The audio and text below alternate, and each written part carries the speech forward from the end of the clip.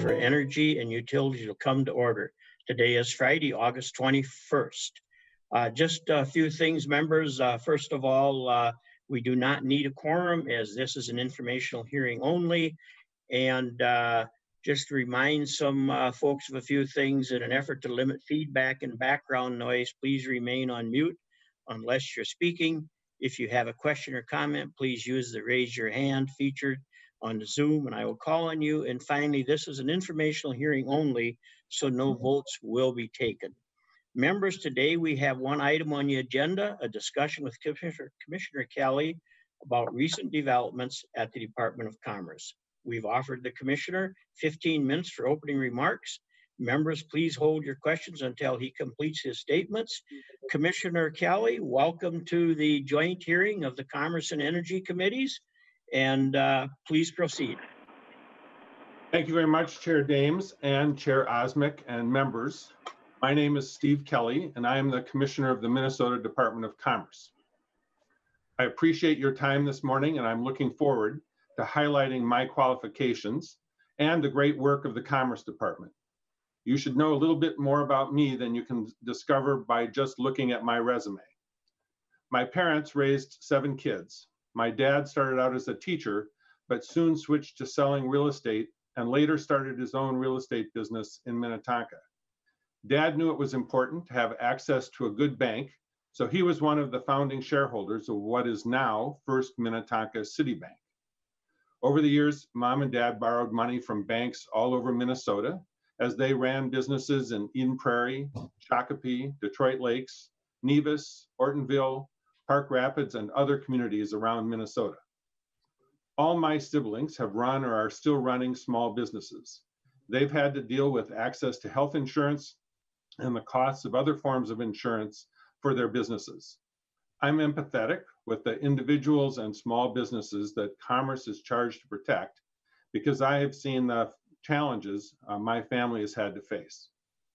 My wife, Sophie, and I have been married 45 years. She's been a banker most of her career. We have 2 children, Paul and Eleanor, and 4, soon to be 5, beautiful grandchildren. I went into law and public service. During my legal career, I specialized in conflicts over complex financial transactions. I worked on cases involving securities and commodities fraud, bank valuations, and employee stock ownership plans, among other subjects. I also did workers' compensation defense for self-insured employers like Ford Motor Company and Whirlpool. All those subjects are relevant to the work that Commerce does today. I also became involved in community and public service early. I joined the board of a shelter for survivors of domestic abuse in 1980 and served for 9 years, including 3 years chairing the board. Governor Perpich appointed me twice to the Board of Medical Practice. My involvement there led to my nomination as a public member of the Board of Physicians Health Plan as part of the settlement of a lawsuit between the plan and its physicians. After a broad agreement was reached between the PHP, now called Medica, board, and United Health, its management company, I led the negotiating team that created a new management contract between PHP and United. I chaired the subsidiary board that provided services to self-insured employers. Through that work, I developed a more than superficial understanding of the health insurance business. I was elected to the Minnesota House in 1992 and chose to focus my efforts on telecommunications policy. I believed then and believe today that everyone in Minnesota ought to have affordable access to high-speed telecommunications. I worked with legislative colleagues on numerous projects over the years, including telecommunications policy reform, broadband incentives, and health professional licensing. I collaborated with then Representative Tim Pawlenty on Minnesota's internet privacy law, Representative Brad Finstad and Senator Julie Rosen on the Minnesota Twins ballpark, and with many other colleagues on both sides of the aisle and in both bodies. Other examples include developing a bipartisan budget proposal with Senators Senjum, Kierland, Metzen, and other Republican and DFL legislators in 2005. Working with then Secretary of State Senator Kiffmeyer on electronic property recording.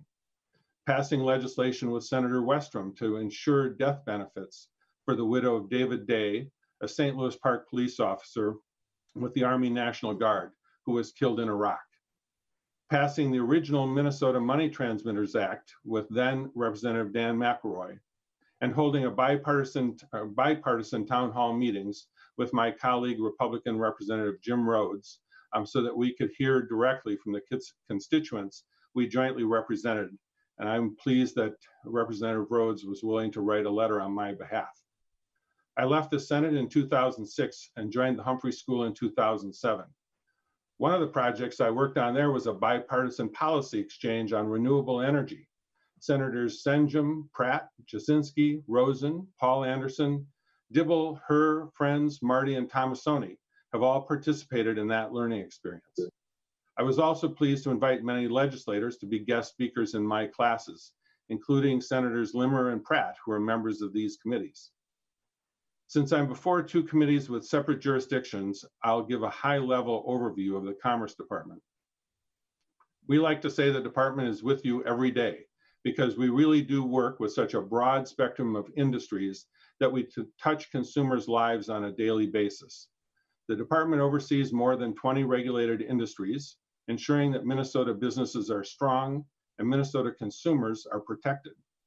These range from financial institutions to insurance, gas pumps, grocery scales, and the real estate and mortgage industries. Our mission is to protect the public interest, advocate for Minnesota consumers, ensure a strong, competitive, and fair marketplace, strengthen the state's economic future, and serve as a trusted public resource for consumers and businesses. This mission and the collaboration between the department, regulated industries, and the public we serve is as important as ever as Minnesota confronts the economic and health crises that are occurring simultaneously. I believe ensuring a strong, competitive, and fair marketplace will help protect the public interest, just as I believe that advocating for Minnesota consumers will strengthen the state's economic future. In my role, I've led with a focus on collaboration. While some might not always like the decisions I reach, I've always been willing to listen, both to the industries we work with and to consumers. It's important that businesses know that the Commerce Department has been and will be with them as they face the challenges of operating safely during a pandemic, navigating business interruptions, and rebuilding in the wake of the recent civil unrest. We worked in collaboration with Minnesota's health plans to ensure that Minnesotans could get tested and treated for COVID-19 without copays or deductibles and obtain healthcare through telemedicine. Most other states used bulletins or executive orders. We were able to achieve the same result flexibly by working with the industry. As another example, in March 2020, I worked alongside Chair Dames to pass legislation giving the department the ability to extend regulatory deadlines and provide relief to regulated industries. This gave Minnesota businesses the ability to focus on the changes to their work without having to worry about losing a license. Since March 30th, using this new emergency response authority, developed in direct partnership with the legislature, I've signed over 35 separate regulatory guidances, working with industry partners to give them flexibility to adapt to changing circumstances during the pandemic. Our work together in March was a model example of how the legislature and the executive branch working together to provide the flexibility needed to help Minnesotans during this crisis. I've also prioritized working internally with staff and improving the department's communication with regulated industries. Priorities informed in part by legislative feedback, particularly from members here today. Within my first weeks at Commerce, I conducted multiple meetings with staff across the department to listen to their feedback and encourage ideas for improvement. For instance, I asked financial institutions to review their examination process and look for ways to streamline services. As a result, regulatory costs for banks and credit unions were reduced. Those were reflected in lower assessment and hourly exam rates for banks and credit unions in fiscal year 2021. We know that's working because we now have 2 credit unions that are currently applying to switch from federal to state charter, Firefly Credit Union and Truestone Financial Federal Credit Union. In addition, we're working with a 3rd credit union that is in the early stages of making the switch to a state charter. I've also focused on strengthening the department's engagement with businesses, including regular meetings and check-ins across the industries we regulate. The department actively relies on its bank advisory group and Credit Union Advisory Group to provide recommendations and share concerns. In addition, this year we established an advisory group that is informing the agency's work on pharmacy benefit manager rulemaking. When concerns were brought to me by legislators related to the department's market conduct examinations, I met with you, Chair Dames, and industry representatives to hear those concerns and took the initiative to address some of the items where we found agreement. As a result, Commerce drafted legislation to clarify company rights in market conduct exams. And I have met, though virtually, with the companies involved in these examinations for continued dialogue. Commerce has worked with insurance carriers to improve access to mental health services in the state. My team has been a national leader in crafting the regulatory framework that enforces these laws through our work with the National Association of Insurance Commissioners. We haven't done this work alone, but in partnership with mental health advocates and the health insurance industry. By all reports, the COVID-19 pandemic has only increased the need for access to these mental health services, and we plan to continue our work in this area to ensure Minnesotans have the services they need in order to weather these trying times. In 2019, prior to the holiday shopping season, I issued a ban on off-brand spinning battle toys containing lead and cadmium. This action was in response to an investigation of a Minnesota child's elevated blood levels, determined to have originated from these toys. After lab testing confirmed toxic levels of lead and cadmium in the toys, the department worked with the companies to eliminate these toys from their e-commerce websites. This action protected children, not just in Minnesota, but also across the United States. Parents and grandparents looking at toys on the real or virtual shelf shouldn't have to ask themselves which toys might be toxic. In 2020's regular session, I worked with you, Chair Osmick and Chair Wagenius, to pass a bipartisan renewable development account bill for the first time since 2017. That included the long-stalled Prairie Island Net Zero project and Senator Housley's Host Communities Grant Bill to help workers and energy plant communities who have recently faced or will be facing utility shutdowns or decommissioning. The RDA law also provides Granite Falls, in your district, Chair Dames, with up to $2.75 million to replace a hydroelectric turbine and make repairs to the more than 100-year-old dam on the Minnesota River. As I stated earlier, I've made finding opportunities to listen a priority.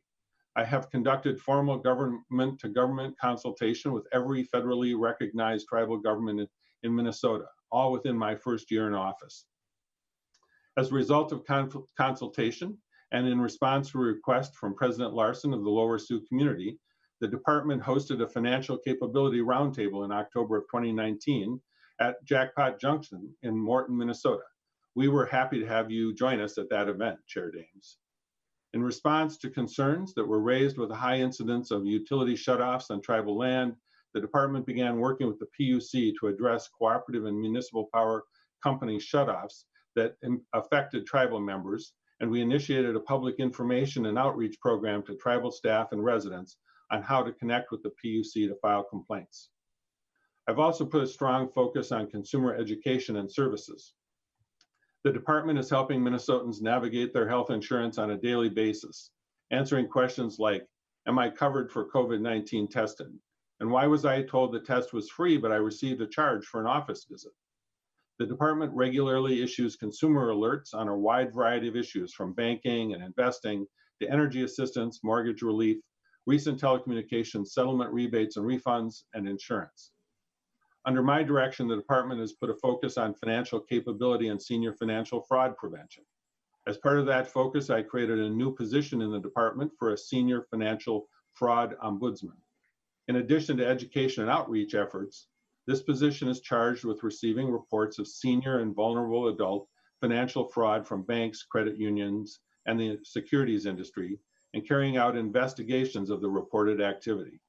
From July 2019 through February 2020, the Ombudsman gave over 50 in-person presentations at senior living facilities, senior centers, and senior support organizations on the risks, types, and help for senior financial fraud. The Ombudsman continues to conduct virtual outreach presentations with retirement communities and senior support organizations. I'm proud to report that on the very first weekend, the new senior protection bill authored by Senator Housley went into effect in August. Our senior ombudsman received a report from a Minnesota credit union that resulted in the return of approximately $60,000 to a vulnerable individual. All of these examples speak to the successes of the department under my leadership, which I've led with a focus on collaboration and building consensus. Together, we protect Minnesotans every single day of their lives.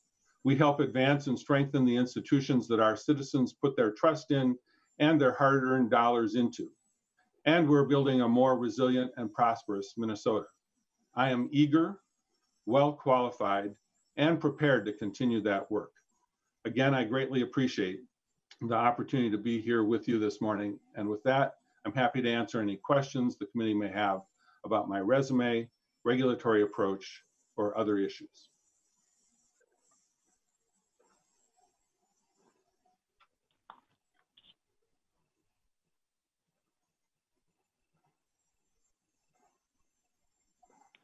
Chair Dames, you're on mute. Well, thank you, Commissioner Kelley. I apologize for being on mute there. We appreciate your presentation, and I will kind of present the rest of the agenda and kind of a timeline of what we would like to follow. We're going to talk about some rulemaking and the pharmacy benefit managers legislation, insurance regulation and the data call system, and then workers' compensation. And we plan on taking until about 9:55 discussing those issues. And then at 9:55, we will switch over to energy, and we'll talk about energy probably until about 10:15. And then I have some other questions there, and then we'll have some questions at the end, some general questions, and we plan on wrapping up about 10:30. So to start with, I'm going to turn it over to Senator Cran on the rulemaking. Senator Cran. Thank you, Mr. Chair, and thanks to Commissioner Kelley for being here.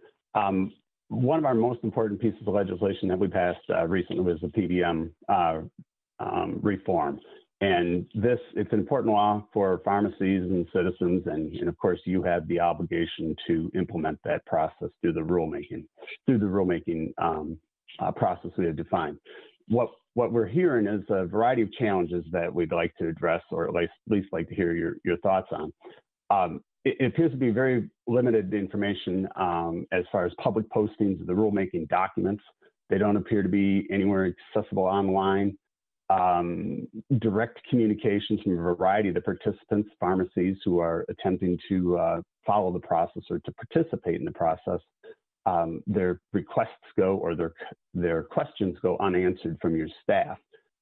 Could you address how you're taking care of the rulemaking process and why we're not fighting for accessibility and transparency, especially in the light of the challenges we have in the remote?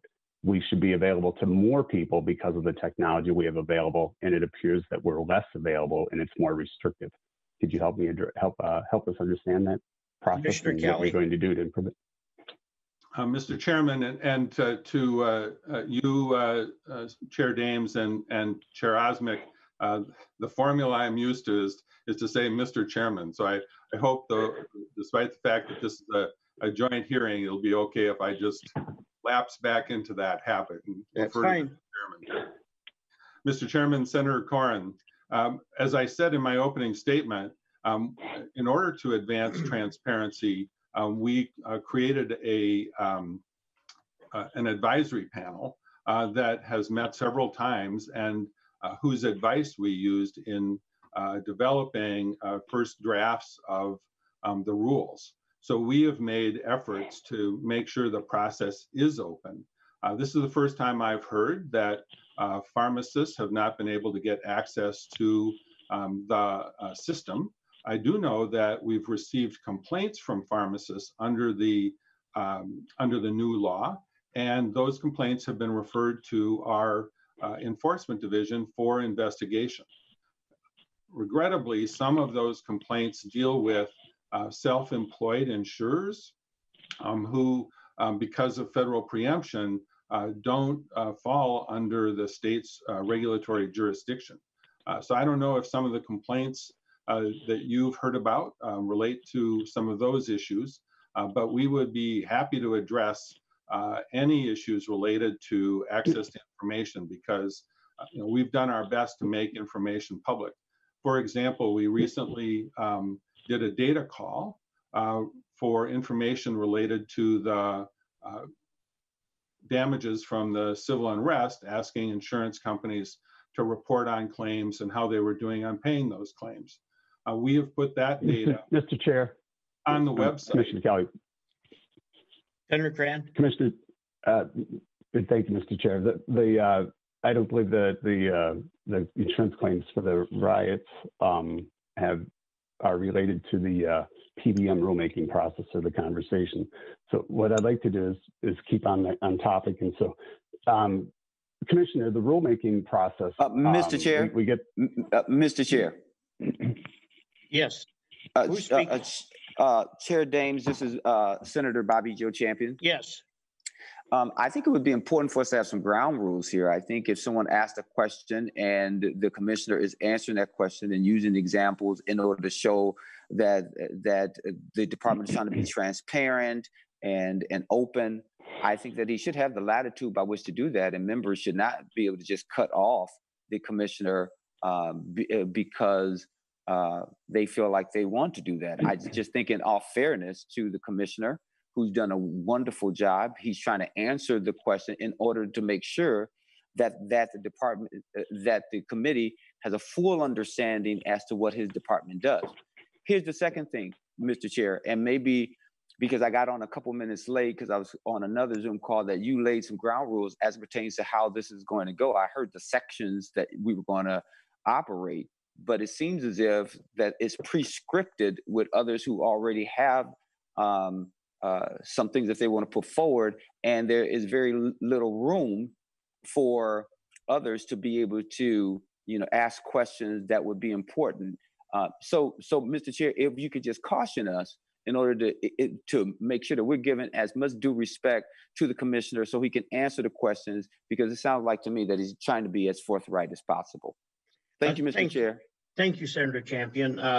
We did lay out the agenda, what we're going to talk about. The data stuff will come on another topics that we're going to be talking about. As far as other subjects, other than what I've laid out, at the end, if there's time, we will get into those other subjects. We do want to go through this stuff first, but I appreciate you bringing this up. And Commissioner Kelley, if you could kind of stay with the questions. I understand where you're going, and you'll have an opportunity to speak about the data calls and stuff. And then at the end, Commissioner Kelley, you'll also have a comment to wrap things up and kind of touch up things that maybe you didn't get a chance to talk about. So with that said, if we could move forward. Senator Cran. Thank you, Mr. Chair. You have a follow-up question? I did, and it related to the first of your hearing of the complaints. It's unfortunate. It appears that there's multiple people that have attempted to contact the agencies and through this process who are critical to understanding the rulemaking process. One of the other pieces in the rulemaking, of course, we know it's highly technical, but a lot of it's pharmacies, and those may not be the highly technical people, pharmacies and citizens who want to participate in the complaint process. And it appears today the way we have the complaint process being designed is that somebody has to formally and technically log into the system to locate a complaint form or to file a complaint.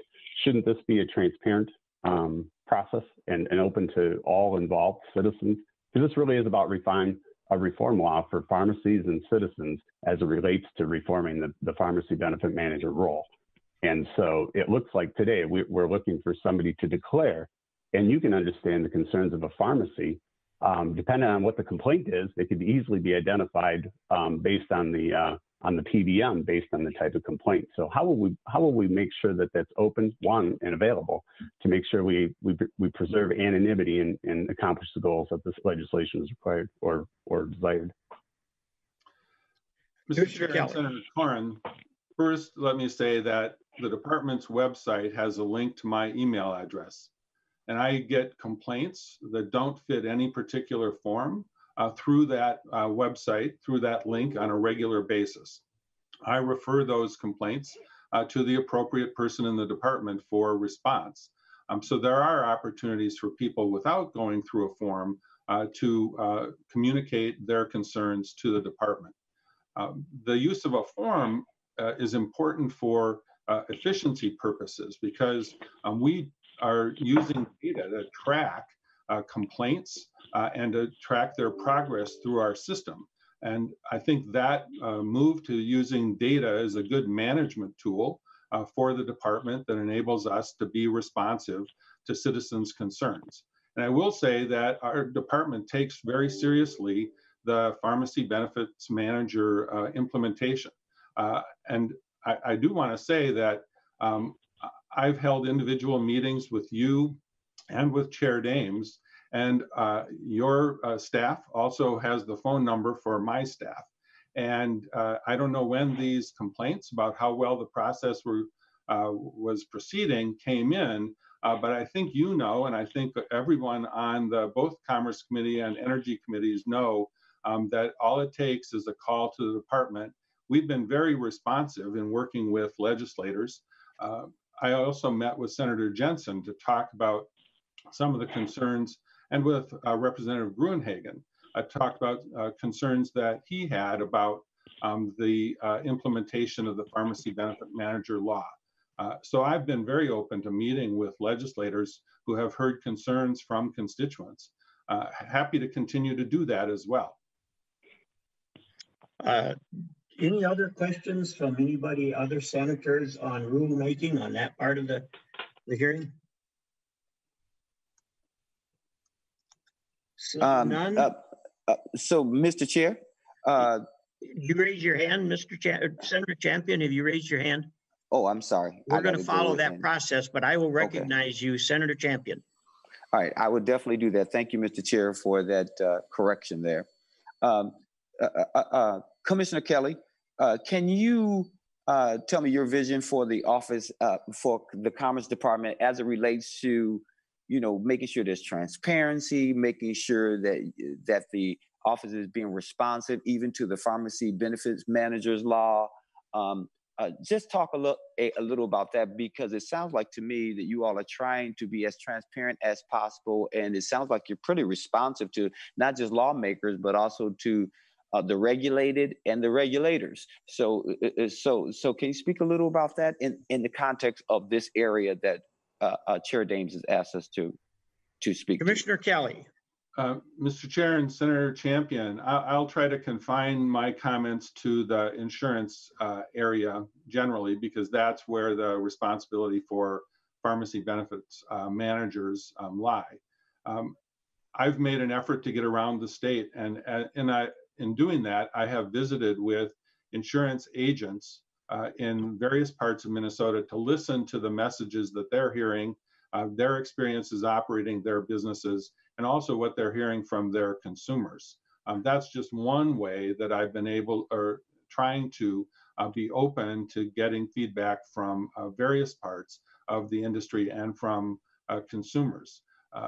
The Deputy Commissioner for Insurance, Grace Arnold, comes into the job with a commitment to being open and transparent in the work that the insurance division does. And that's why I was using the example of the data call data being posted on the department's website. It's part of that drive for transparency that Deputy Commissioner Arnold brings to her job that example represents. And she has that same commitment with respect to the pharmacy benefit manager law implementation. So those are just some examples of the ways that we've tried to be open and engaged with the public on the insurance-related work that we do.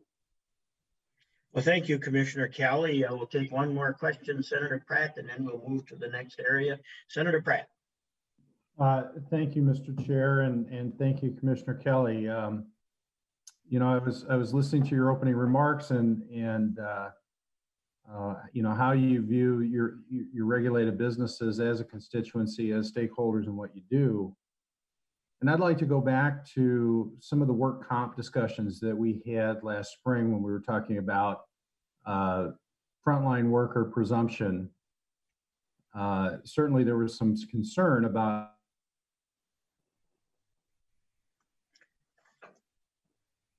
We've lost you, Senator Pratt. Maybe you need to turn your video off so you come in clear. Fair, thank you. And so Commissioner Kelley, can you, you had proposed using the work comp reinsurance account or WICRA to cover those costs. Had you discussed that with the insurance industry prior to making that proposal to Senator Dames and I, and before Senator Dames and I brought some representatives from the insurance industry into that discussion? Commissioner Kelley. Mr. Chairman and Senator Pratt, I don't recall the exact sequence of events, but I do recall that very early in those conversations, then Commissioner Leppink and I did communicate with now I forget his title, whether it's president or executive director of the Workers' Compensation Reinsurance Association, to talk about what we were proposing to do. And as you know, the presumption created additional risks for Minnesota businesses who are both insured for workers' compensation and other businesses that are self-insured. And the department has responsibility for overseeing the risks for both the insurers and the self-insured workers' compensation companies. We were concerned about their ability to pay the COVID-19 related claims arising from the presumption. And we also understood from Minnesota Management and Budget that other sources of payment, reimbursement for those increased risks were not available. So it struck me that, as well as Commissioner Leppink, that the Workers' Compensation Reinsurance Association was an appropriate place to consider reinsuring the risks being incurred by the insured and self-insured employers arising from that COVID-19 presumption. Senator Pratt. Thank you, Mr. Chair and Commissioner Kelley, and I recall that as well. Do you recall a discussion around whether or not the WICRA account, if it were to be considered, evaluated like, let's say a private reinsurance account, that it would be basically undercapitalized, and that we had somewhere around $800,000 in claims against that account already? Because when this idea was first presented to Senator Dames and I, that never came up. And again, I'll ask, before you made that proposal to Senator Dames and I, did you connect with any of the stakeholders in the work comp issuing constituency to make sure that they were in agreement that that was a valid source of funds? Because I'll also mention that the CARES Act was also a valid source of funds to be used, and WICRA was not the only source that was available. Commissioner Kelley. Mr. Chairman and Senator Pratt, I know we have an ongoing disagreement arising from the determination by Minnesota Management and Budget that CARES Act funding was not an appropriate reimbursement source. I don't think we're going to be able to resolve that in the conversation today.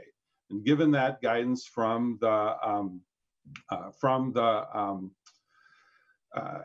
MMB, I will also say that I was first aware of the possibility of using the Workers' Compensation Reinsurance Association funding from a communication from a representative of self-insured companies. And so we did not talk, we did, and my concern is your timing of your question related to when we had those consultations. I did have consultations with Bob Johnson from the Insurance Federation of Minnesota on this topic, and I know that Mr. Johnson expressed his concerns about it. The consultations that we do don't always lead to agreement on the outcome of what we should do, but it is important to have those consultations. I also want to point out, and my recollection is that the Workers' Compensation Reinsurance Association had about $800 million in reserves for known claims, and over and above that had $900 million in accumulated capital over and above the reserves for paying claims. And it was that accumulated capital surplus of their specific reserves that we were talking with you and others about using as the backstop for claims to the self-insured and insured employers. Senator Pratt, follow up. Thank you, Commissioner Kelley. And I'll say my recollection is much different, that, Chair Dames and I were presented with $1 billion reserve in total, and that in consultation with Wicker, we identified the extra $800 million that had already been kind of pre-designated for existing claims. But rather than going around and around on this, I'll let somebody else take the question. Other questions on this topic? Seeing none, we'll move to Senator Utke on the data calls and that part of the information. Senator Utke. Thank you, Mr. Chair, and thank you, Commissioner, for joining us. And data calls has come up in our conversations here already this morning, and I've got a few questions related to that. In the wake of the riots in Minneapolis and St. Paul, your department has been mandating these data calls from insurers statewide. What are you asking for in these reports, and what is your goal with these reports? Commissioner Kelley. Mr. Chairman and Senator Utke, I became convinced that we should ask for information from insurers who might be providing coverage for businesses damaged in that civil unrest through participation in a meeting that Senator Pratt hosted. My recollection is that Senator Dames was there, and Senator Rosen. I think Senator Champion and Senator Hayden were also there, if I remember correctly. And there, I may not remember everybody who was there, but to credit Senator Pratt, he was attempting to identify possible solutions, I think with Senator Cohen, for addressing the losses incurred by those businesses as a result of civil unrest. And in that discussion, it became very clear that it was important to know how many of those losses were covered by insurance. And I expressed in that meeting that was that collecting information from insurance companies was one of the things that we could do. And following that meeting with senators, I went back to the department and worked with our insurance division on issuing the data call that you referenced. In that data call, we're asking for the number of claims received, the dollar amount of claims received, and the claims paid across a broad range of insurance coverage, including personal auto and property, as well as business auto and property and other kinds of lines of insurance. The companies have been very cooperative with that data call. The initial response came from about 470 insurance companies, and of those, only about 370 some, roughly, had claims. So we asked those that that did have claims to continue to update us every 2 weeks on the status of the claims they had and the claims that they were paying. We think it's important to be deliberative, to be data-based. And one of the things we learned through that is that the companies expect to receive or are reserving for losses from that civil unrest amounts in approximately $250 million. And so as a result of the data call, we have an estimate of how much might be insured in the face of the various estimates that have been talked about in the media related to what the total damages were. I hope that answers the question. Senator Etke. Thank you, Mr. Chair, and thank you, Commissioner. You have covered now what you're expecting from these insurers, but an estimate of how much time does it take them to do this? Is this something that they have readily available in reports and can pass on to you, or are we creating another paperwork mandate for them? Mr. Chairman and Senator Utke, my understanding is that in responding to the initial data call, the companies had to set up a reporting process in their own data systems to collect data from the various records that they had and put it into a digital format that they could send to us. My understanding also is that now that programming has occurred, that it's relatively straightforward to update that.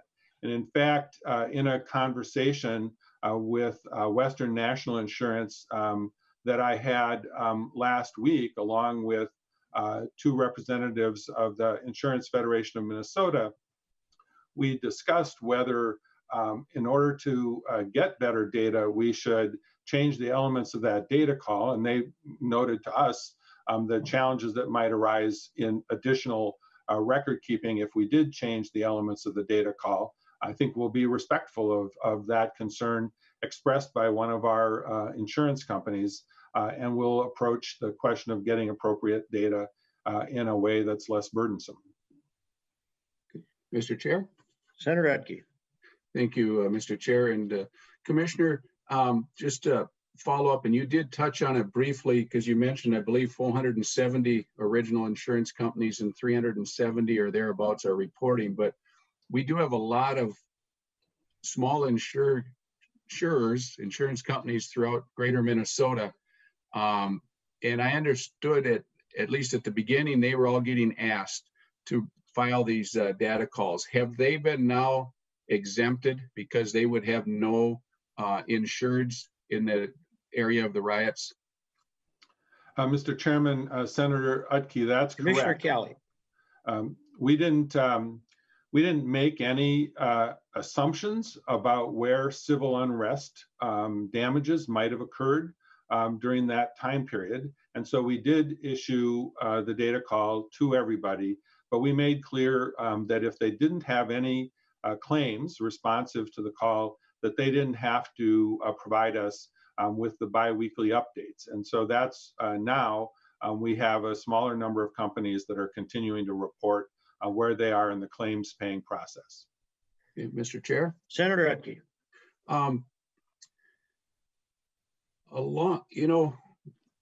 This seems to be an ongoing thing. Every 2 weeks, we're expecting these companies to report.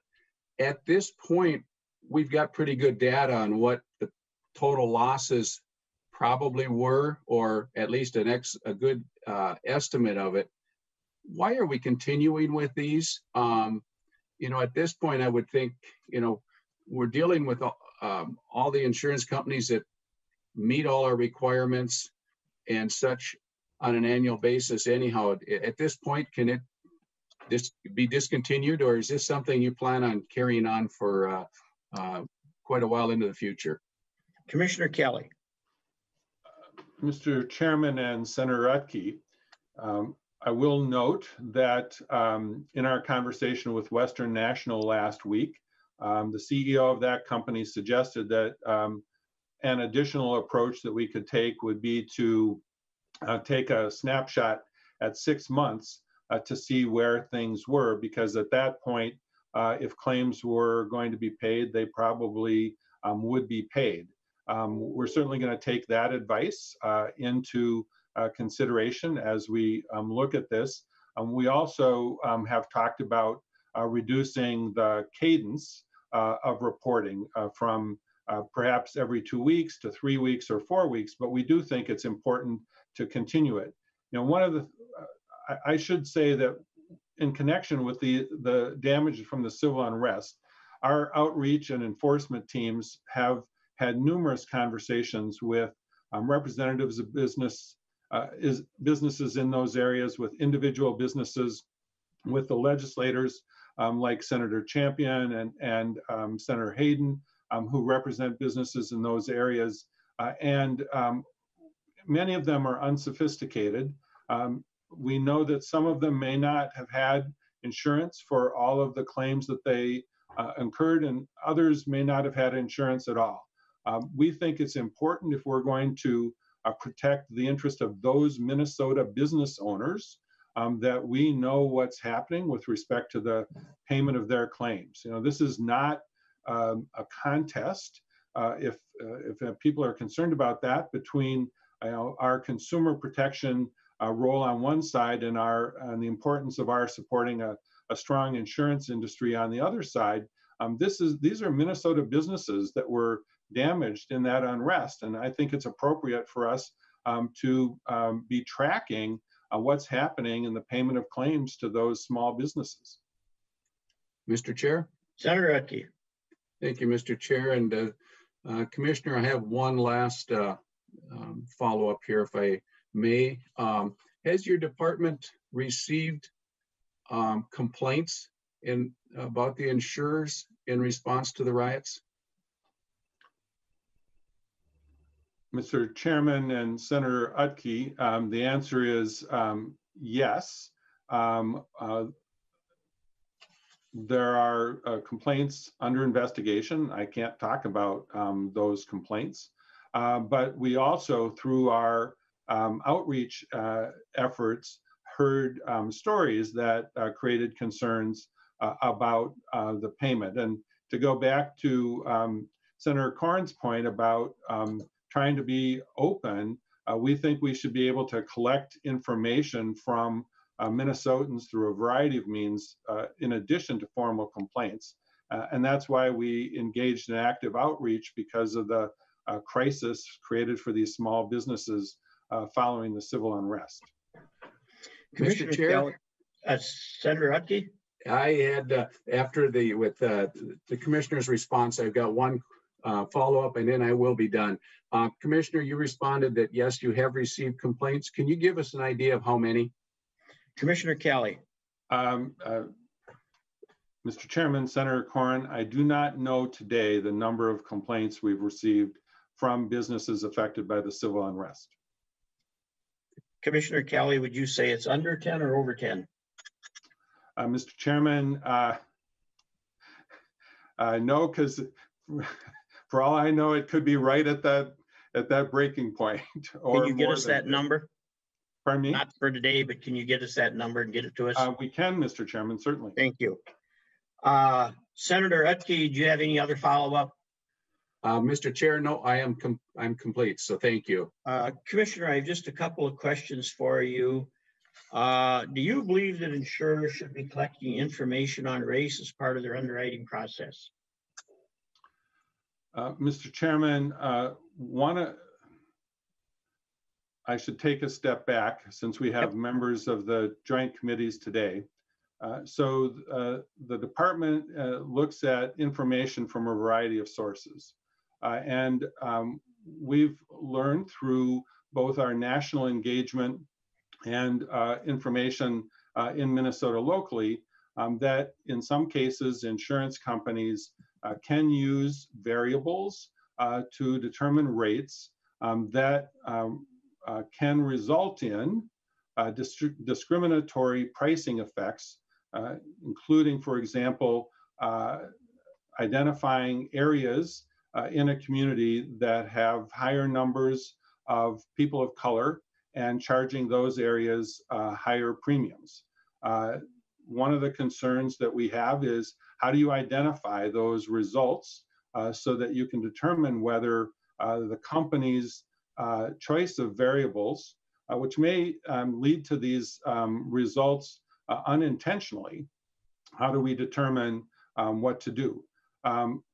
Some commentators on this subject have advocated that one of the ways to determine whether insurance company conduct and pricing is producing discriminatory effects based on race or other protected classes is to collect data on those protected classes.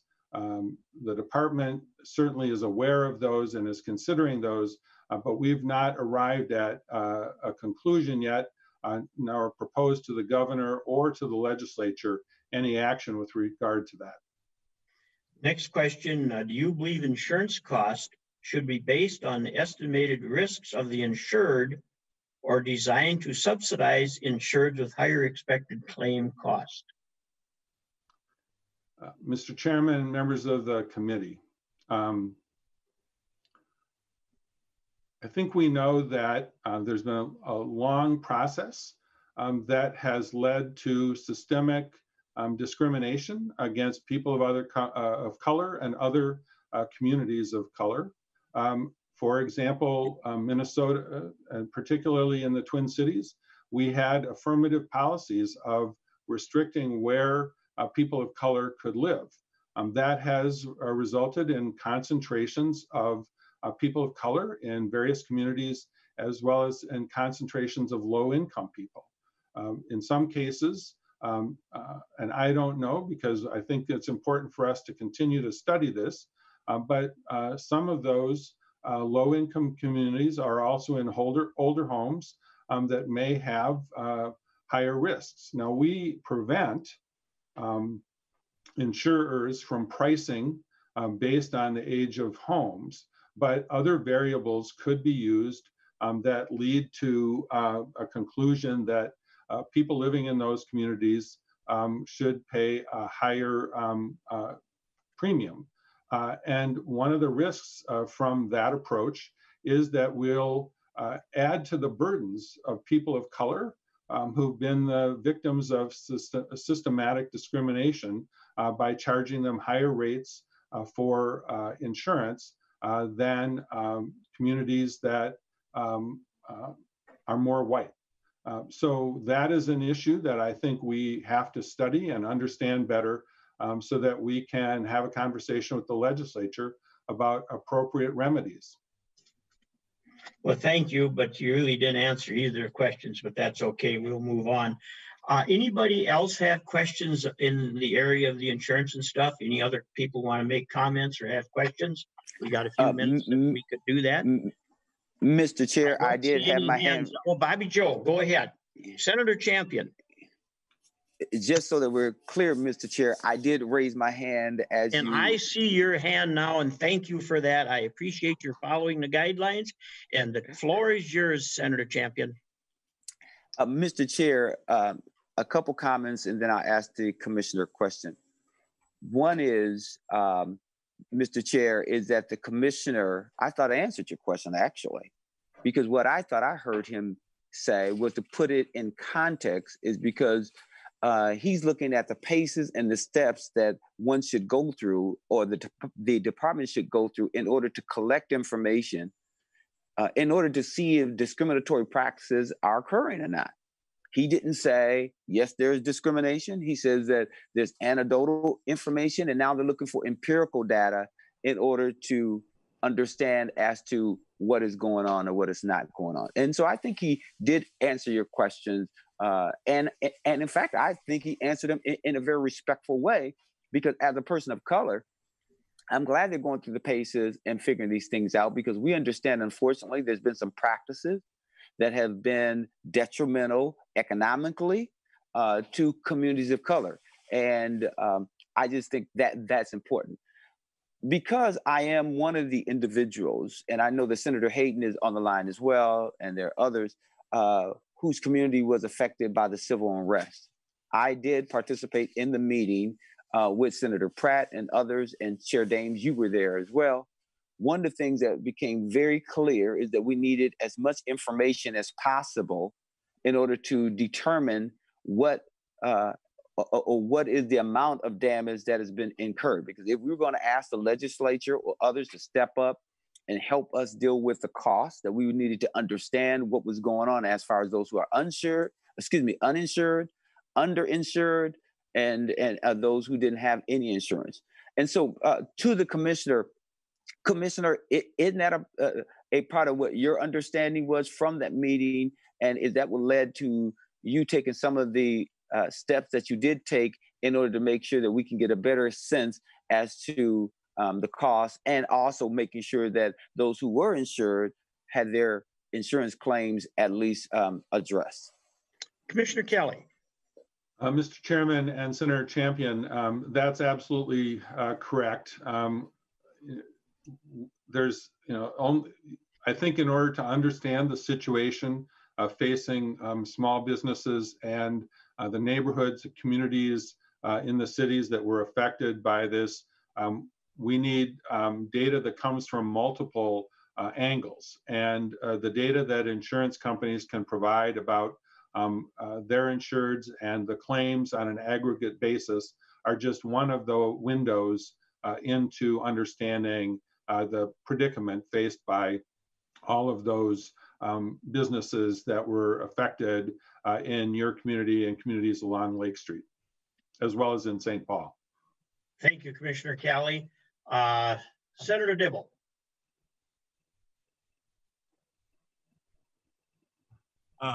Thank you, Mr. Chair. I was actually going to ask for some expansion of the very points that Senator Champion just inquired about.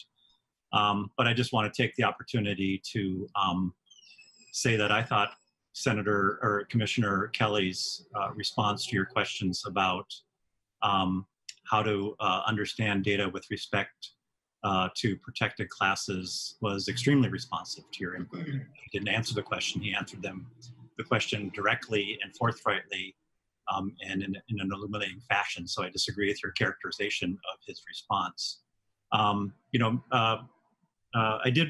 We spent a lot of time worrying about the prerogatives and the discomfort of the insurance companies, but maybe Commissioner Kelley, if you could just expand a tiny bit more, if we can spend another 60 or 120 seconds on what you've done and what your agency has done to proactively reach out and work directly with the businesses in my district and further down Lake Street, as well as over in St. Paul and up in Senator Champion's district that were affected by civil unrest, because we know that they're frustrated with the fact that they're getting relatively little coverage from their insurance companies, and public resources have not been forthcoming. So what are you doing to reach out to them to understand the nature of their issues and try to come up with solutions? Commissioner Kelley. Mr. Chairman and Senator Dibble, one of the things that I did upon joining the department was to hire a director of outreach and public engagement. Leah Wilkes has been doing a great job in connecting with people and connecting representatives of our enforcement division to the communities. The enforcement division, I will take a step back. We have a team of people that goes out to communities after natural disasters, say a tornado or a flood, and helps work with insureds, typically residential customers, residential insureds, on how to protect themselves in those kinds of disasters. We talk to them about how to file claims and do those kinds of things. We drew an analogy from those kinds of natural disasters to the effects on the businesses and residents in these areas affected by civil unrest.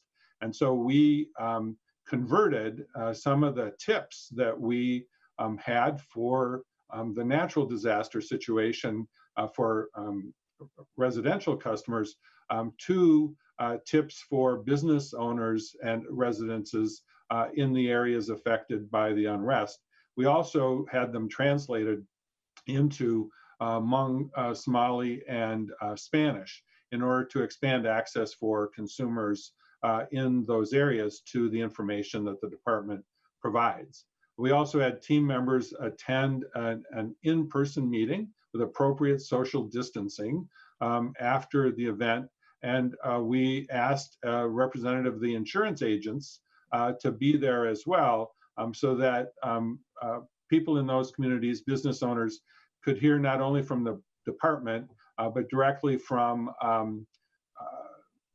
the insurance agents about how they approach this. I think it's fair to say that the Insurance Federation pointed out to us that maybe we could also have asked if a representative of a company, an adjuster or something, could have been there. And I think that was a good comment that they've made to us, and that we would incorporate into future outreach events in collaboration with the industry. But we were at that time attempting to bridge between agents and business owners who needed the kind of information that an insurance agent could provide. Well, thank you, Commissioner Kelley. And next, we're going to go over to the energy side. And so, Senator Osmick, if you would like to go ahead and start with the energy. Thank you, Mr. Chair. I'm going to keep my video off because I think I'm having some problems with my internet. Commissioner Kelley, very recently, the Department of Commerce appealed the Line 3 decision once again. To put it mildly, I was very disappointed.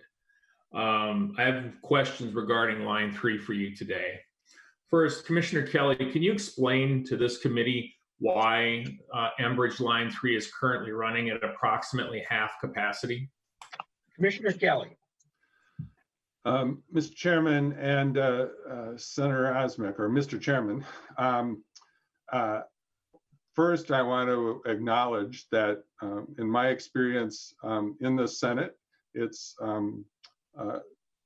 not unusual for there to be policy disagreements between commissioners and senators. So I regret the fact that you were disappointed, but I don't think it's going to be possible for the department and every member of the legislature or every member of the Senate to be in agreement on all issues. So I just want to acknowledge that.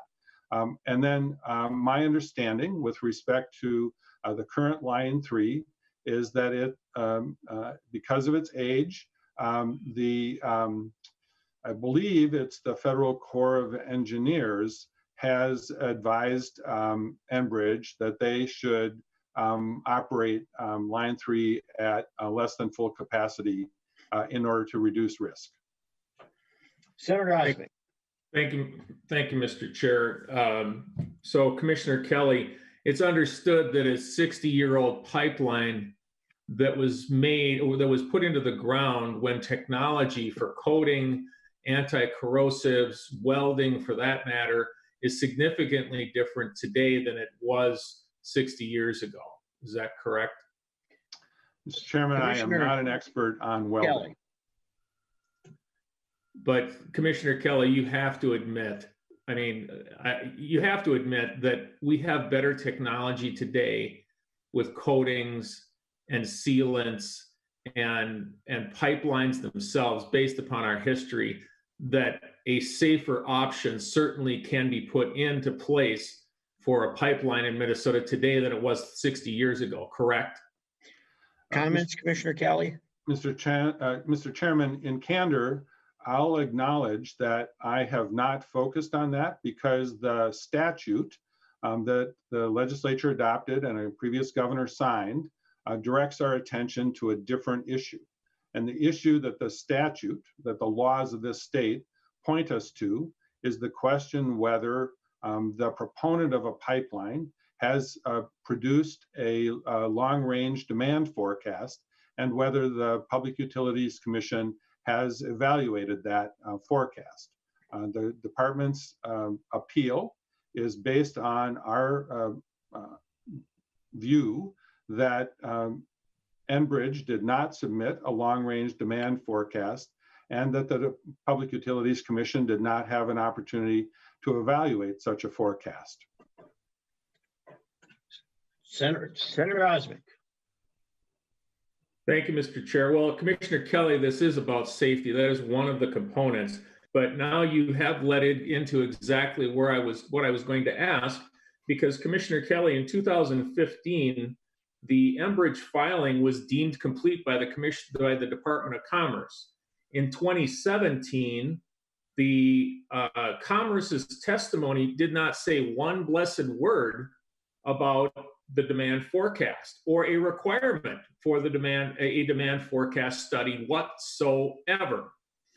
In 2018, the PUC filing it was completed, and again, there was no mention of a demand forecast required. And in 2018, in June, the oral argument by the Department of Commerce before the PUC did not say one word about a demand forecast.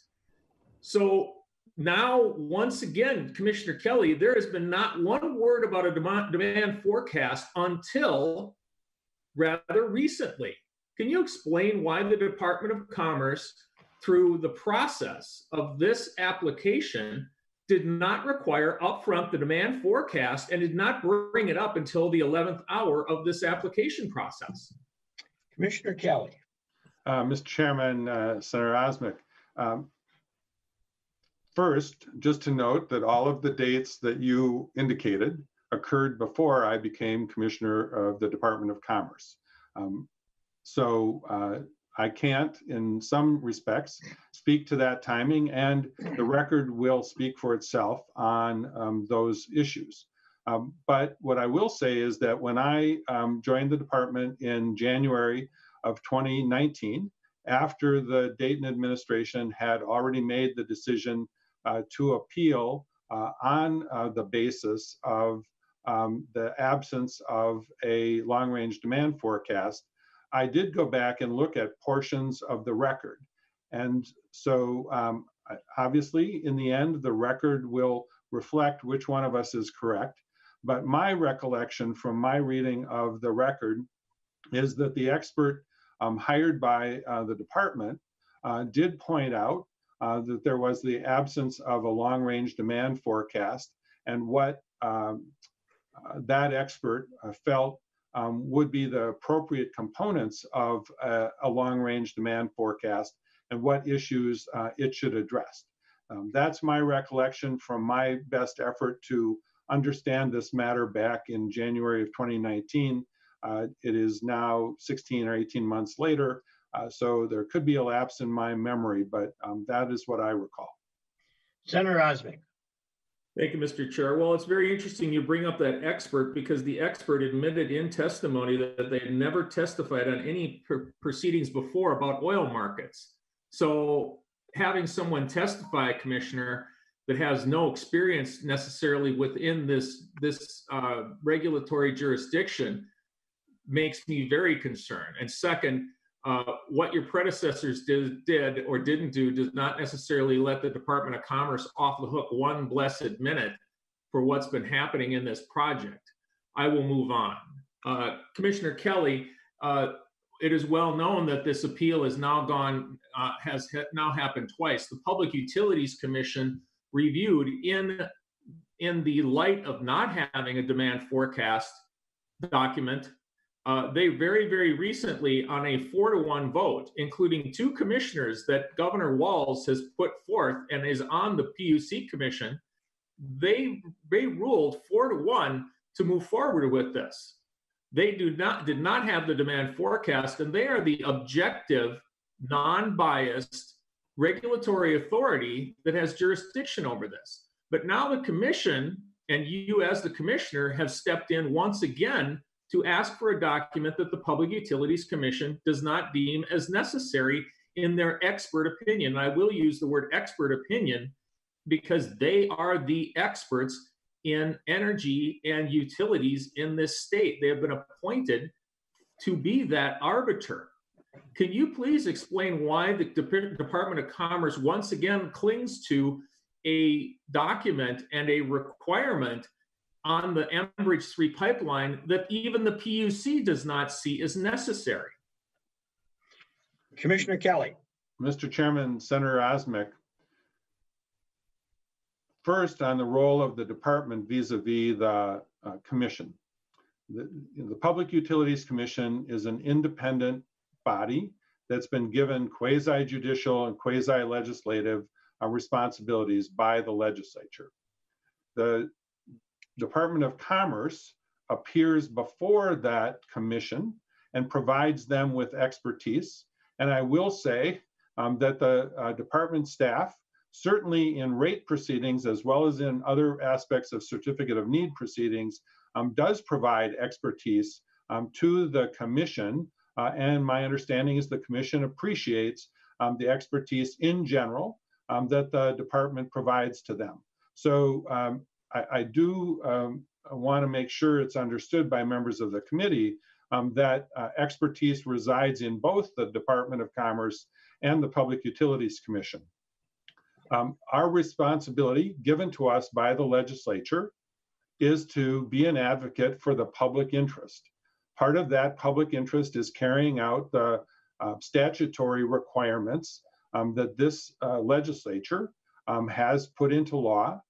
We believe that that's what we're doing by looking at the words of the statute to say, which say, I did not create this requirement. The statute does, that says that the commission shall evaluate a long-range demand forecast. That is also in the commission's own rules. So we may continue to disagree about this, Senator, but I did want to clarify those points. Senator Osmek. Thank you, Mr. Chair. I'll conclude with this statement. Commissioner Kelley, the Public Utilities Commission and the Department of Commerce vary in one very significant respect. I understand your point about the demand forecast document. However, that is in their own rules and in their own documentation, and they chose not once, but twice to say that the demand forecast is unnecessary. They did not require it. And again, they are the unbiased, they are the objective observers of policies in Minnesota. The difference between them and the Department of Commerce is the Department of Commerce is a wing of the Walz administration. They are political. They can take political positions. They can submit political based upon their opinion, but based upon their political persuasion, whether they think something is right or wrong. But the Public Utilities Commission is completely and totally independent of any jurisdiction. They are, as you said, quasi-governmental of themselves. And it boggles my mind. We've lost you, Dave. Through the Department of Commerce, they want this demand forecast. The Public Utilities Commission, in their august opinion, with their knowledge base and staff, have determined that it is completely and wholly unnecessary. And the Walz administration, which you are a commissioner of, continues to hold to the same old, worn out answer of that it's in the statutes. When the PUC has already said that it is unnecessary, it creates regulatory extensions that to slow or stop this project, which are wholly political, because the objective observers, which is the Public Utilities Commission, has deemed this multiple times as in the public best interest.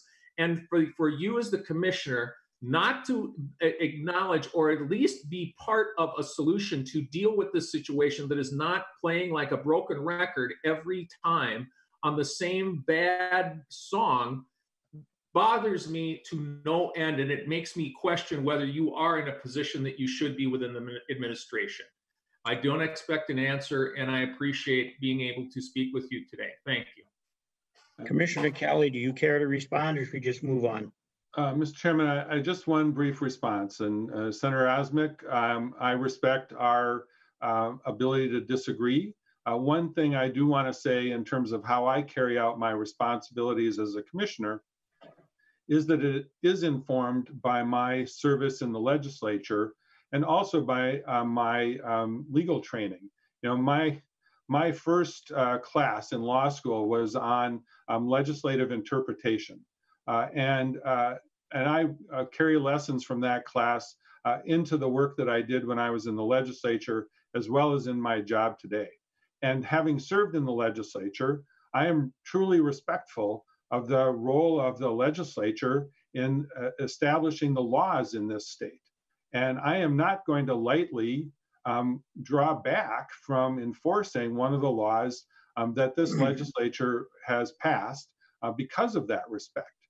So I appreciate our difference of opinion on this subject, but I do want you to understand that my approach to this is informed by my belief in the role of the legislature in establishing law. Senator Rarick, you're next. We are getting close to the end of the hearing, so we'll have to shorten our comments up some. Senator Rarick. Thank you, Mr. Chair. Commissioner Kelley, I'm going to continue on a little bit with line 3. I represent the people in the north end of my district that are very, very concerned about this and have been working very hard to get this project ready to go. And then as a member of the building trades, I also know how important it is to many of the building trades unions to get this project going, especially now. I mean, I just heard 3 of the biggest construction companies laid off 100 workers because things are slowing down, and they could really use this. And they've been working for years to get this project ready. And you stated that you're be an advocate for the public, and I believe you have that opportunity when you testify to the PUC about the projects. And I think a lot of the people in the north end of my district and in the building trades would fully expect that some of the environmental groups or others would challenge this. Could you address and answer to them why a state agency would pick a side in this when we know it's a contentious issue in Minnesota?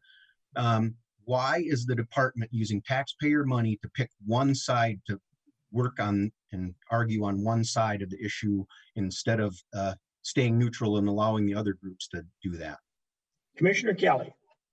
Mr. Chairman and Senator Rarick, I think every Minnesotan knows someone who's been put out of work or had their hours reduced or had other economic effects as a result of the COVID-19 pandemic. And so I think that is something that is on everybody's mind. I know it's on the governor's mind as well as my own. So I just want to make sure that you understand that and your constituents understand it. The basic answer that I'll give, and I will try to go on, is that we're charged with responsibilities that are set out in statute. And with respect to the certificate of need in this situation, the statute does not ask us to balance jobs with meeting the statutory requirements. I will say that I've discovered that in my job, especially during the COVID-19 pandemic, the department is asked to think about jobs all the time. Some of the actions we took at the beginning of the pandemic, including advising the governor on which businesses to include as critical businesses, were designed to help keep people working as well as to continue to provide services to people in Minnesota. I will also say that we've worked closely with you on the ECO bill, the Design to Improve the Conservation Improvement Program, and that if we could adopt that, that would provide job opportunities for people in Minnesota by encouraging utilities to invest in these things. And I thank you for your efforts on that. And I hope that if we do have a special session in September, that there will be an opportunity to move forward on that bill because of the jobs it will potentially provide. I also think it's important for your constituents to know that the Public Utilities Commission has asked the utilities to identify projects that could be accelerated, that could provide jobs in this difficult economic environment. And the department, because of our concern about jobs, is thinking about ways that we can go beyond providing the PUC with our traditional information related to the impact on rates, which we will have to do because the rates people pay are important in this. But we're also trying to figure out ways that we can inform the commission on the job impact of accelerating some of these projects so that they can be better informed about how to balance these interests in order to potentially create job opportunities in Minnesota. Senator Rarick, follow up.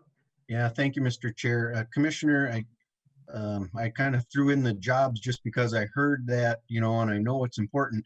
But I guess my ultimate question is, why has the agency picked one side when you said you advocate for the public? And this is an issue that is, you know, many people in the public are on both sides. And with this action, the agency has picked one side. Why would you not allow the groups to move forward with this? Why did the agency pick one side to take this action? Commissioner Kelley. Mr. Chairman, Senator Rarick, I respectfully disagree with the characterization. What we have picked, what we have chosen to do is to carry out our responsibility to the law, to the language of the legislation this legislature has adopted. Forces in society have lined things up, regrettably, so that this comes across as a conflict between environmental advocates and working people who are looking for jobs. The statute does not take that side, either side of that. The statute that we're looking at is not related to the environment, and it's not related to jobs. It's related to whether there's a need for an energy facility of this kind. And I think you'd understand with me why this is not just a technical issue. It's important because the costs of these facilities are ultimately paid by consumers. You know, another kind of facility that's included in this statute is transmission lines. And if there's not a long-range demand forecast that supports the need for a transmission line, then we wouldn't want consumers or ratepayers to pay for the costs of that transmission line, in the same way that if there's not a need for for the pipeline, if the company has not met the standards in the statute for demonstrating that need, we wouldn't want consumers to have to pay for it. Senator Rarick, quick follow-up, and then we're going to move forward. Yeah, thank you, Mr. Chair. I guess I would, again, we're going to have a little bit of disagreement here. I believe a lot of that role belongs with the PUC. They are the ones who help, you know, they review the rate setting cases. They do all that. They have looked through everything on this case. They believe it was right to move forward. So I just don't understand this decision. So Senator Rosen. Thank you, Mr. Chair and Commissioner Kelley. I have a couple questions and then a couple comments. And I know Senator Uckey has, this directly affects his district too, so I'd like to be able to get to him. But Commissioner Kelley, was this appeal your decision? Commissioner Kelley.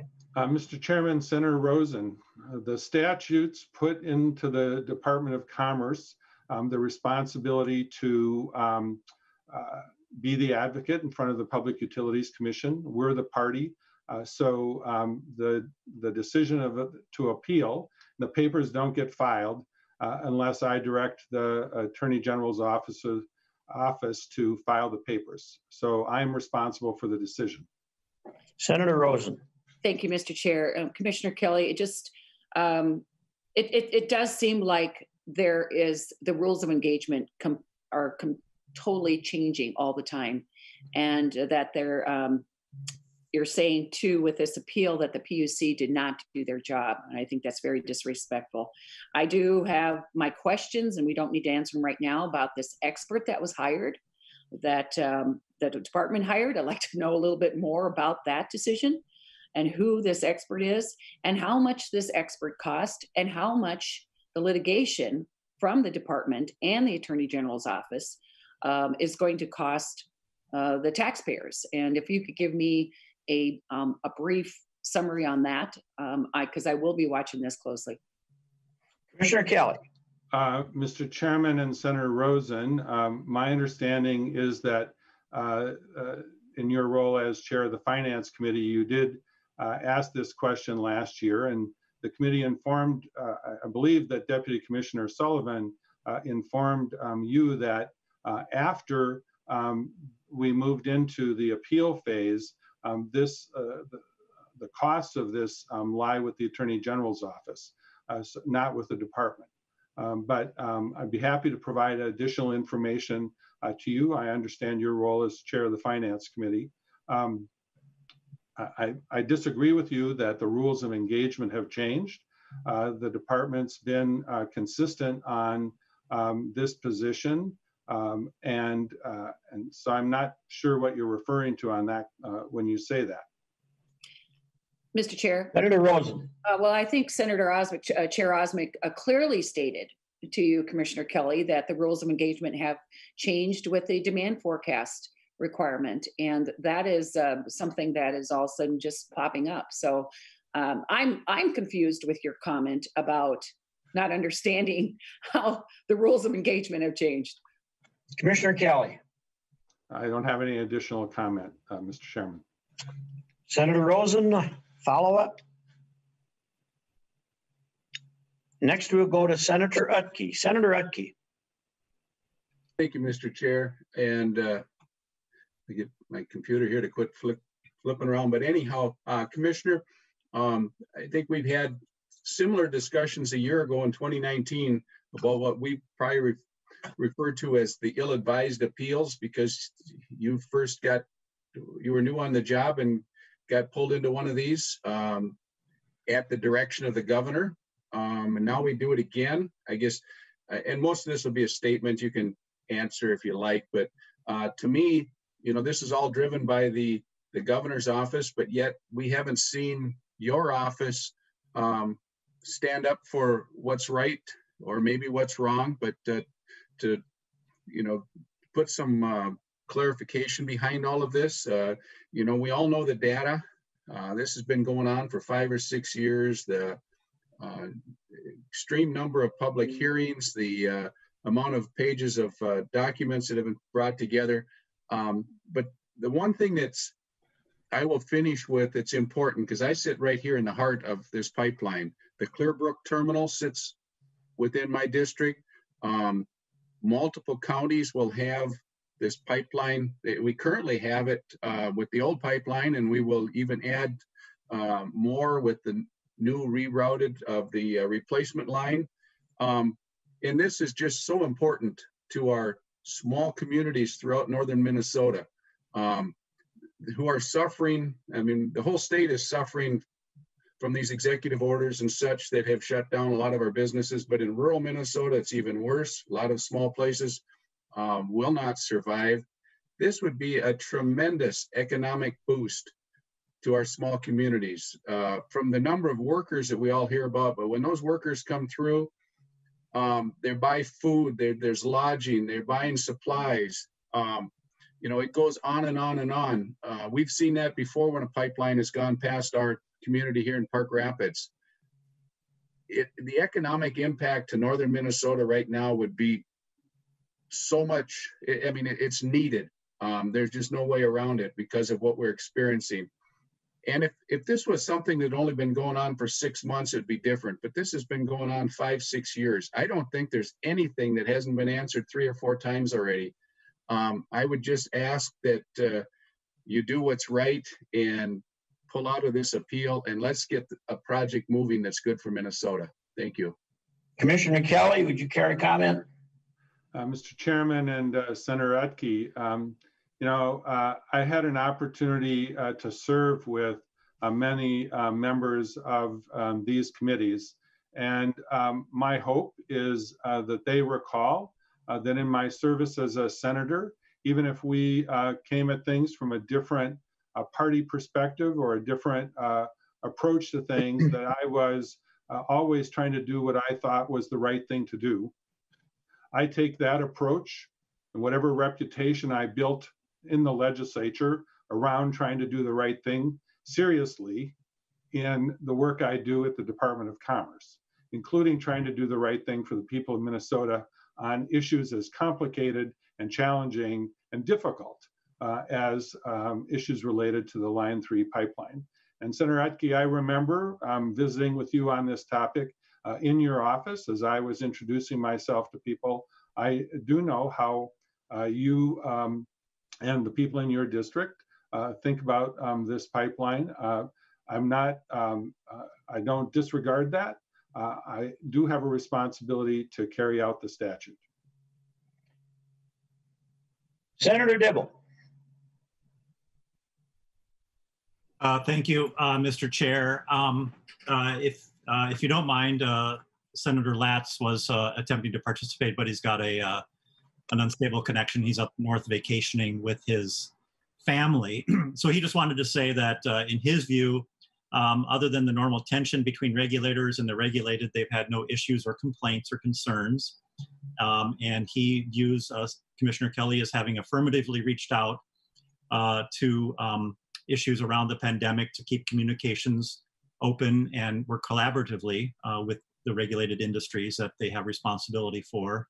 I think it's to his credit. He thinks it's to his credit that he's not lobbied the GOP or Senator Gazelka on himself, on his own behalf, and in the past, many in your party have credited the commissioner with being responsive and working collaboratively as well. I just want to say with respect to these comments on the PUC and line 3, these issues around demand forecasts have been around for a number of years, and the nature of the comments and the speech we just heard from Senator Utke and others are actually asking the commissioner to pick a side and to make a decision based on politics and not the law. He is entrusted with upholding the law and the public's interest as we authorize in the law, and the PUC and its view is not sacrosanct. And I've heard on many occasions members of the majority party complaining about PUC decisions, the nature of the decision, the outcome of the decision, and all the dynamics around the decision that the PUC has made. The process is set forth so that the PUC is not a court of law, and in fact, the decisions that the PUC makes are appealable to the courts. That's the process. And I'll just say that with respect to myself, I have strenuously disagreed with decisions that Commerce has made, as well as other state agencies, and in fact, challenging laws that we've passed and have been on the losing side of those. It never causes me to question the integrity of and the competency and the capacity of the agency nor the commissioner. It motivates me to do my job, which is to move and shape public opinion in such that laws can be changed. Likewise with the PUC, if we don't like what they're doing, the public has the right to appeal, or we have the right as the legislature to change the criteria against which they manage and measure the decisions that they make. Line 3 raises a lot of questions that concern the environment and the public's interest, and those need to be vetted and tested out against the laws that we set forth around decisions on these matters. We all have our views, and whether or not they're supported by the law is really up to us to figure out those dictates and those parameters. And so, I think with this these closing minutes, I just want to say that I thought Commissioner Kelley's opening comments and his responses to how he has been proactively reaching out particularly to disaffected and marginalized communities in the aftermath of the civil unrest, as well as those who maybe get the short end of the stick vis-a-vis the very, very powerful insurance lobby, speaks very, very well to the principles and the values and the competence and the capacity he brings to this job. I thank you for having this hearing, because it really shows what an amazing, incredibly qualified commissioner he is. That being said, I have to say I believe this has been a kangaroo hearing. You had a list of people you wanted to ask specific curated questions, and you jumped right to them, didn't give really any of us the opportunity, and you're cutting this hearing short. So clearly, it sounds like decisions have already been made, and no matter what Commissioner Kelley has said, a decision is made somewhere else about what's ultimately going to become of this confirmation. So I just want the public to know that Commissioner Kelley has clearly shown himself to be highly qualified. Governor Walz is to be commended for putting him in this place. And if his confirmation doesn't stand, we'll know that this decision was made somewhere else for other reasons. Senator Pratt. Thank you, Mr. Chair. I'm going to leave my video off since I had problems with my audio before, but I just wanted to follow up on Senator Rosen's question.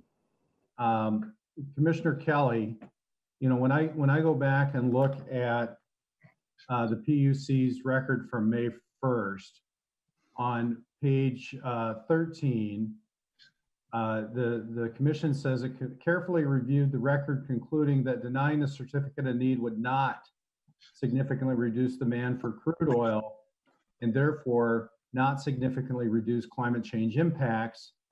And then later in the record states that on page 16, in weighing the record of the evidence, the commission continues to conclude consequences to society of denying the certificate of need are potentially more dangerous and detrimental than the consequences of granting the certificate of need. So I guess my question, commissioners, this is a really big decision. You talked about filing the paperwork, but you really didn't answer Senator Rosen's question. Who made the decision to file the appeal? Was it you or the governor or someone else? Commissioner Kelley. Mr. Chairman and Senator Pratt, my answer to Senator Rosen remains the same, that the department's ultimately responsible and I'm responsible for the decision. But as I think as all of you understand, a decision as important as this, I would do in consultation with the governor and lieutenant governor and try to be sure that I have their support before taking the action that we took. So the governor did, in fact. Senator Pratt. Thank you, Mr. Chair. Sorry, Mr. Chair. So the governor did, in fact, approve, sign off, concur with your decision to appeal. Commissioner Kelley. Mr. Chairman, Senator Pratt, if I get a chance to choose one of the verbs that you used, I would say concur. Senator Pratt. Thank you, Mr. Chair. I just wanted to know that that this was a decision made at the highest level of the administration. Commissioner Kelley, any closing remarks that you would like to make? Mr. Chairman and members, there's a lot more of a story that we could tell about the work of the Department of Commerce during the time that I have been there. I'm fortunate to have the chance to work with great people. Every day they work for the people of Minnesota under difficult circumstances that have become more difficult thanks to the COVID-19 pandemic and the fact that they have to work from home in isolation with each other. So I think it's important to recognize that though this hearing focuses on me and my decisions, what I've been able to accomplish with the department depends on the work of those people. I respect them. They're doing a great job. And I hope that this committee and the legislature recognizes the job they've done during the last 20 months by confirming me as the Commissioner of Commerce. Thank you, Commissioner Kelley. And as I stated earlier, this is an informational hearing only, so there will not be a vote taken. I would assume if the vote would have been taken, that it'd probably been to move it forward without recommendation. With that said, members, this concludes the business in front of the joint hearing of the Senate Commerce and Consumer Protection and Energy and Utilities Committee. There being no further business before the committee, we are adjourned.